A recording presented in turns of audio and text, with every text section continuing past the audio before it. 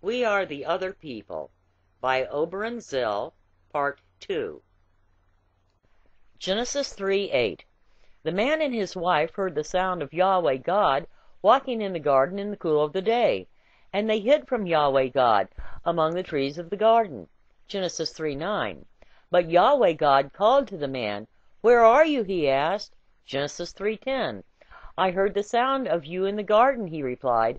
I was afraid because I was naked, so I hid. Genesis 3:11. Who told you you were naked? He asked. Have you been eating of the tree I forbade you to eat? And so the sign of the fall becomes modesty. Take note of this. The descendants of Adam and Eve will be distinguished throughout history from virtually all other peoples by their obsessive modesty taboos, wherein they will feel ashamed of being naked. It follows that those who feel no shame in being naked are by definition not carriers of this spiritual disease of original sin. Genesis 3:12. The man replied, It was the woman you put with me. She gave me the fruit and I ate it. Right. Blame the woman. What a turkey. Genesis 3:13. Then Yahweh God asked the woman, What is this you have done? The woman replied, The serpent tempted me, and I ate. So, of course, she blames the serpent. But just what did the serpent do that was so evil? Why, he called Yahweh a liar. Was he wrong? Let's see. Genesis 3:21. Yahweh God made clothes out of skins for the man and his wife, and they put them on. Out of skins. This means that Yahweh had to kill some innocent animals to pander to Adam and Eve's new obsession with modesty. And now we come to the crux of the fall.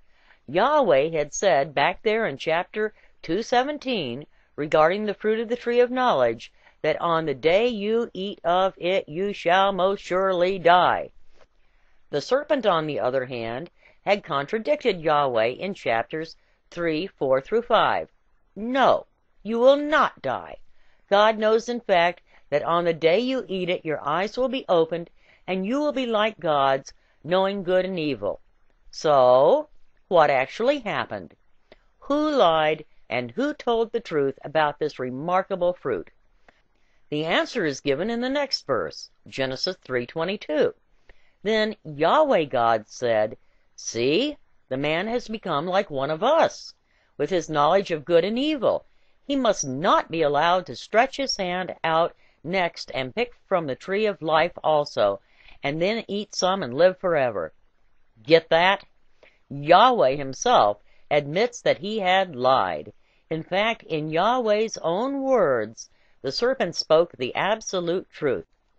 And moreover, Yahweh tells the rest of the pantheon that he intends to evict Adam, and presumably Eve as well, to keep them from gaining immortality to go with the newly acquired divine knowledge, to prevent them, in other words, from truly becoming gods. So, who, in this story, comes off as a benefactor of humanity? Who comes off as the tyrant? The serpent never lied. This story, to digress slightly, bears a remarkable resemblance to a contemporary tale from ancient Greece. In that version, the serpent, later identified as Lucifer, the light-bearer, may be equated with the heroic titan Prometheus, who championed humanity against the tyranny of Zeus, who wished for people to be mere slaves of the gods. Prometheus, whose name means forethought, gave people wisdom, intelligence, and fire stolen from Olympus. Moreover, he ordained the portions of animal sacrifice so that humans got the best part, the meat and hides, while the portion that was burned to the gods was the bones and fat. In punishment for this defiance of his divine authority, Zeus condemned Prometheus to a terrible punishment for an immortal, to be chained to a mountain in the Caucasus, where Zeus's griffin, or eagle, would devour his liver each day. It would grow back each night. Zeus promised to relent if Prometheus would reveal his great secret knowledge, who would succeed Zeus as supreme god. Prometheus refused to tell, but history has revealed the answer. The interesting thing about all this is that the Greeks properly regarded Prometheus as a noble hero in his defiance of unjust tyranny. One may wonder why the serpent is not so well regarded. On the contrary, snakes are loathed throughout Christendom. Genesis 3:23. So Yahweh God expelled him from the Garden of Eden to till the soil from which he had been taken. Genesis 3:24. He banished the man, and in front of the Garden of Eden he posted the cherubs and the flame of a flashing sword to guard the way to the tree of life. So that's it for the fall. But the story of Adam and Eve doesn't end there. Genesis 4:1.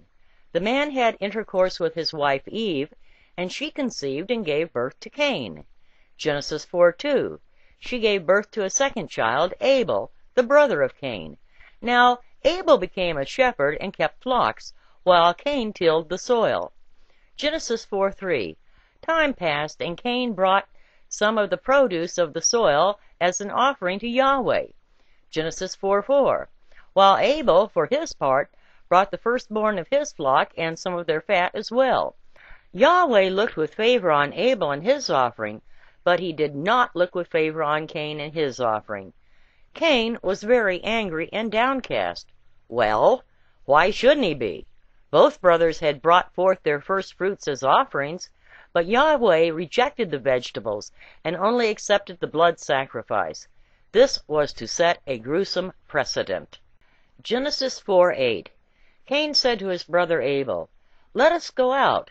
And while they were in the open country, Cain set on his brother Abel and killed him. Accursed and marked for fratricide, Genesis 4:16, Cain left the presence of Yahweh and settled in the land of Nod, east of Eden. We can assume that the phrase, left the presence of Yahweh, implies that Yahweh is a local deity and not omnipresent. Now, Eden, according to Genesis 2:14 through 15, was situated at the source of the Tigris and Euphrates rivers, apparently right where Lake Van is now in Turkey. East of Eden, therefore, would probably be along the shores of the Caspian Sea, right in the Indo-European heartland. Cain settled in there among the people of Nod and married one of the women of the country. Here, for the first time, is specifically mentioned the other people, who were not of the lineage of Adam and Eve, i.e., the pagans. So let us look at this story from another viewpoint. There we were, around 6,000 years ago, living in our little farming communities around the Caspian Sea in the land of Nod, when this dude with a terrible scar comes stumbling out in the sunset. He tells us this bizarre story about how his mother and father had been created by some god named Yahweh and put in charge of a beautiful garden somewhere out west, and how they had gotten thrown out for disobedience after eating some of the landlord's forbidden magic fruit of enlightenment. He tells us of murdering his brother, as the god of his parents would only accept blood sacrifice, and receiving that scar as a mark so that all would know him as a fratricide. The poor guy is really a mess psychologically. Obsessed with guilt, he is also obsessively modest, insisting on wearing clothes even in the hottest summer. And he has a hard time with our penchant for skinny dipping in the warm inland sea.